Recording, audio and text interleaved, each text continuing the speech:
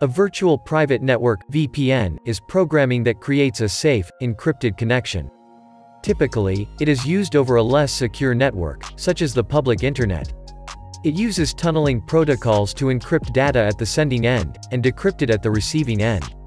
The originating and receiving network addresses are also encrypted to provide better security for online activities. Let's see how to install a VPN in our Chrome browser in simple steps. Open Chrome web browser and search for Chrome Web Store. Chrome Web Store has many options for extensions that can be used to enhance your experience.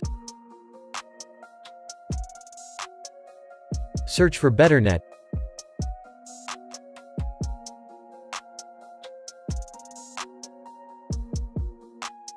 Click on Add to Chrome. The application will download and install automatically. A VPN service hides your real IP address, effectively masking your online identity and allowing you to bypass geo-blocks.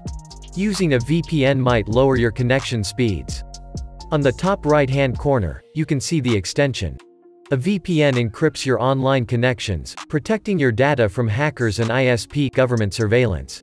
Since a VPN masks your IP address, it also helps you bypass firewalls.